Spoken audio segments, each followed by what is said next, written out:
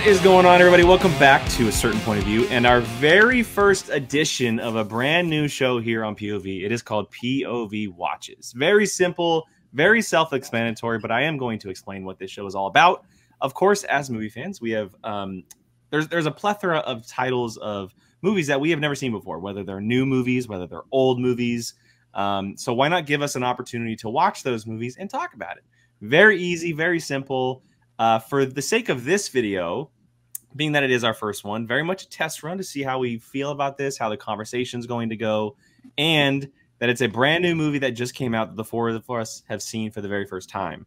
Most of the time, you will see one of us or two of us watch a movie from years past, decades ago, last year, 5 years ago, and then we're going to discuss it based on the people who have seen it and the people who have not seen it. So you might see a little switch after this video, but we're going to have fun talking about Saltburn, the movie that has taken over the internet. Saltburn, starring Jacob Elordi and Barry Keoghan. It is a small-time indie film that a lot of people got to see on Prime Video.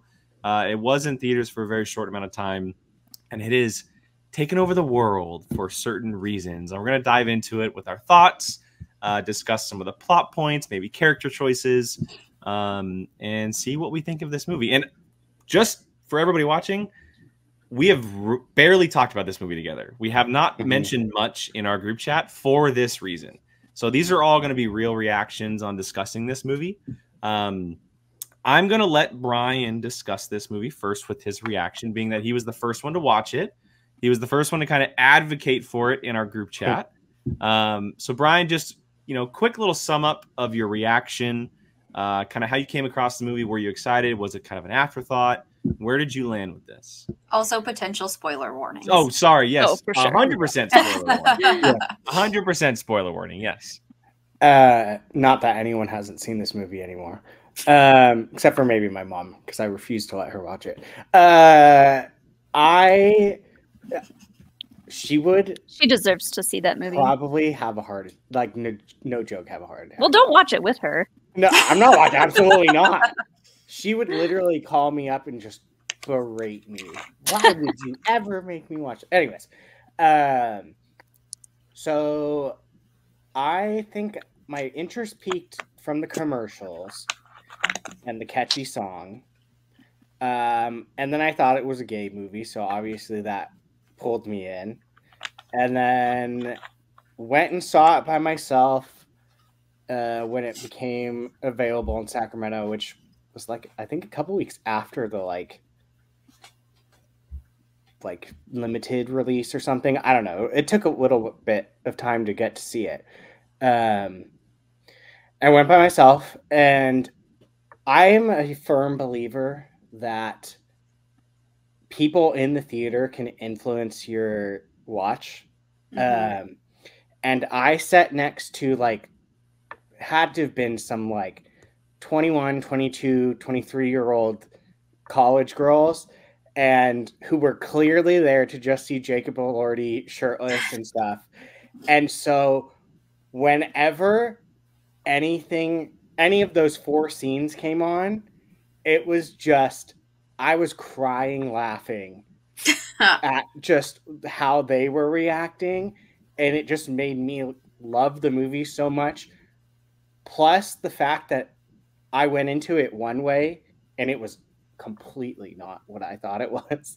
And that is my favorite type of thing, is when you're like, oh, sweet, I'm going to go into this movie and think it's this. And then it just turns you on your head. It was my favorite movie of the whole entire year last year. Just because I think I hit a perfect storm of just the atmosphere, hearing there was a woman in the theater that was going huh, crying. it was everything. And I think that's why I ended up loving it so much, just because it was just so batshit crazy and just nothing that I expected. And just the whole entire experience is what made it so much fun. Yeah, honestly, I think the experience is what made the movie so enticing for Was me. it And is this a 5-star movie for you? yeah, I think so. I mean, it's definitely it just because like for me it was just like any movie that by 90% of the way through it, I still don't know what's going on. And that 10 seconds or 10% just hits you and you realize all the things. Those are my absolute favorite types of movies. Nothing beats that to me. When you think you have something the whole entire way, and then you are just so absolutely wrong. And those are my absolute favorite types of movies, especially if it's not a already like a Knives Out or something where it's like it's a mystery or like a whodunit. Yes, a whodunit. So that's why I loved it so much on top of the experience and all that. So yeah. Yeah, I do wish I knew nothing about this going into it. I unfortunately did know some things about it, but it didn't really take it away from me. But I would have preferred not knowing as much about it. Yeah. All I knew going into it was that something with the bathtub. Because I had just beaten everything on everything. So I was just like, oh, okay, where's the bathtub? And anytime someone walk by, I'm like, oh shit, here it goes. What's happening? And it's like, no, that's just the bathtub. Oh.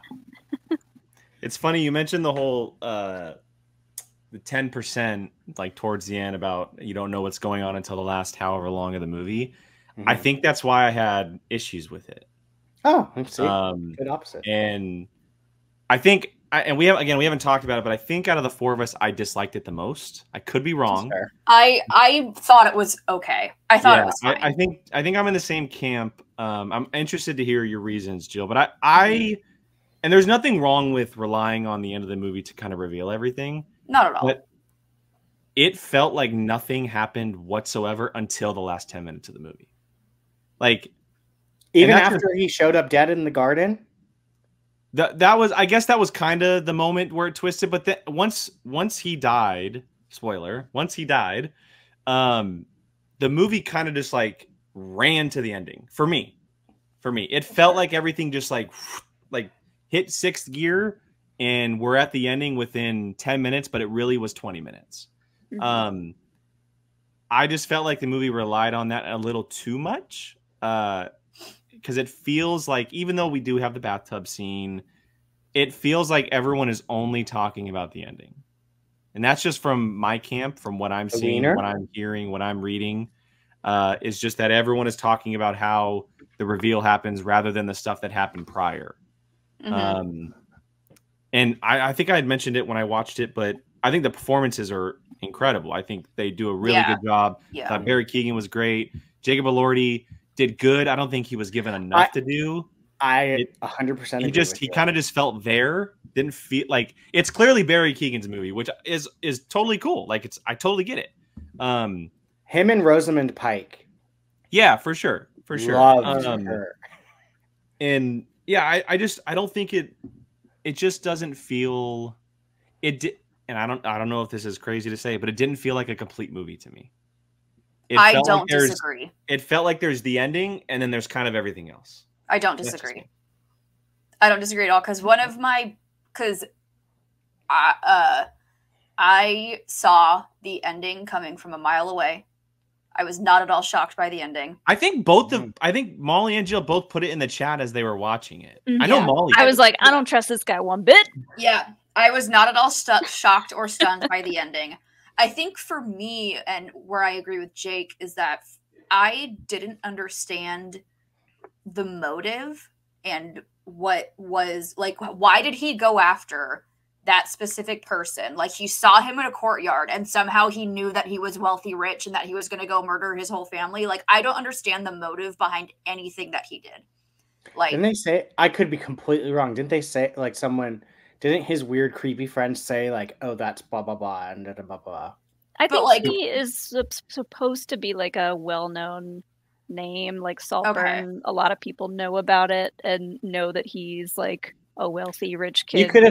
You could have missed it because I was distracted by how ugly. Yeah, if maybe that I happened, did, but... if that happened, I did miss the like motive part. I will agree with okay, that I missed that too. But so maybe my movie literacy is not as great as it used to be. But like, it's better. But then also it was like, hey, at least you watched a movie. Like he's going around like he's in love with this guy, and it's like, okay, that's cute. Like it's borderline a little bit kind of clingy stalkerish, but like I get it. And then like he ends up killing him and his entire family. Like Literally. For a house, like you had a nice house with your family. Like I don't know. He got all the monies too. Well, yeah, but like it wasn't like he got everything. He got the or anything. That's what I guess that's what I'm curious about too. Is was it about like was he love killing people, or did he do it because he wanted the money, or did he? Yeah, but parasite of what is just because he wanted. I would have liked to, if that was the case, I would have liked to hear earlier instances of him doing something like this to other people. Yeah, like, he was so innocent. Sense? He was so innocent up until the birthday party. Yeah. Or I guess before with the sister, but like at that point. Well, with the sister, yeah. Yeah, the sister, right, is kind of like, of course. But you're led to believe that he is this total nerd that's being thrown into this universe, right? So good. Well, and then it kind of just, I don't know. I have just recently watched it again for the second time, and I will say, because Alex watched it. Yeah. I will say, watching it a second time, I really wanted to watch it a second time just to pay attention, having known everything that happens in the end. Now I was able to pay more attention to it, and like the first moment that we see him lie on camera is like in the bar when he's with his like first creepy friend, and he comes where back. He gets him to pay for the drinks. No, when he ditches his buddy. When he ditches his first friend, and he looks at him, he's like standing right there, so the audience sees that he's there, and so the audience sees him lie for the first time, and he does it like so easily that I was like, oh, okay, and that sets you up for kind of wondering from that point on, like what else could he be lying about? Because that's what kind of set it off for me. I was like, oh, there might be something more to him that he's hiding.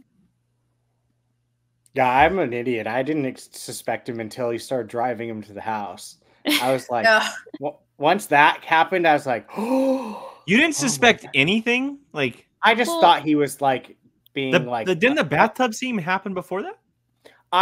But I just took it as he was like obsessive with like Jacob Elordi's character, like just kind of like a pay no mind, just I have to be around them at all times. They're like I'm nothing without them type thing.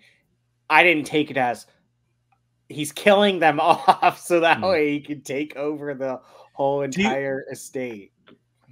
There's another scene that really set things in motion for me is the first time we see him alone with the mother, and they're talking about what's the woman's name that was living there? Oh, like the weirdo. Carey Mulligan's character. Yeah. Pamela? Was that her name? Yeah.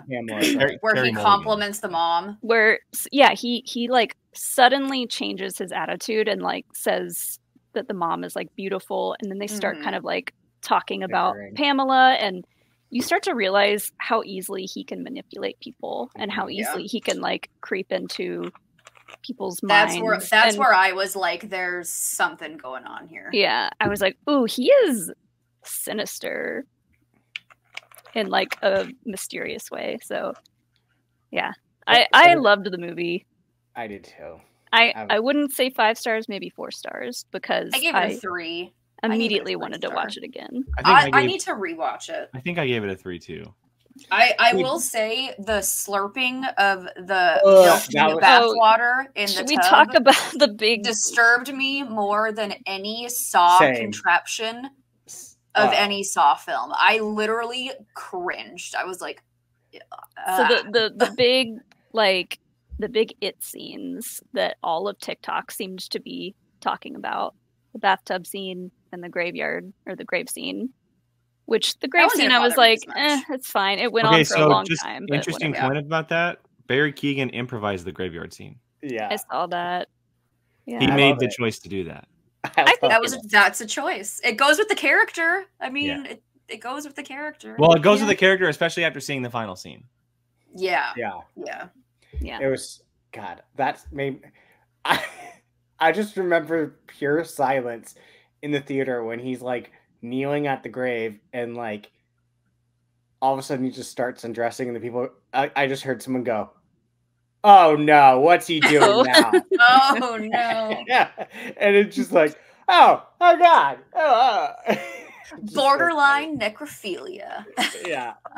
Okay, so question. And this, obviously, I know that Molly, you said that you learned a lot about this movie from TikTok because of those 4 scenes. And I don't think we mentioned this, but Jill, myself, and Molly all saw it at home. We didn't get to see it in the theater, so our experience was definitely different than Brian's. Question for the group. Is this movie only where it's at, as far as popularity, likability, whatever, because of those scenes? Yes. Okay. But I think that is also what makes the movie. I think the actors that are in this carried this movie 100%. Like, if there hadn't been any, like, OMG moments where people kept talking about it, I think the movie still would have been highly acclaimed. But I don't think as many people would have watched it had it not been so controversial. Power of social media, for sure. That's the only reason why I saw it, because everyone was going, so I saw Saltburn, and I was like, what is this movie? So that's the only reason why I saw it. When are you going to understand that every single time I tell you to do something as far as, like, read this book, watch this movie. Do you know how often Sean tries to tell me to do stuff, and I go, no. I see, but to me, like, I think that's part of the movie. Like, well, I mean, of course, the movie is legitimately like those scenes are in there for. But because the internet made such a big deal about those scenes, If trust me, I'm 100% on that. If this came out in the time of social media not existing, like. Word of mouth, it would not have spread like it did. It would just been like, oh, there's this crazy ass movie. I feel like this movie had the same effect that Malignant did. It became a word of mouth cultural phenomenon. Either you love it, or you were like not really digging it. That's fair. I don't think they had James Wan on Variety though, breaking down scenes of Malignant. Well, that's what I'm saying though. That like critically, like a lot of it's definitely more of a award-winning film type of film. A lot of movie critics loved it for reasons other than shock factor. But I loved it. I will say something about the bathtub scene though, because like getting to see it a second time, I was like breaking it all down. I was like, what does it mean? I agree with Jill. The grossest part about that was when he licked the drain, and I was like, 100%.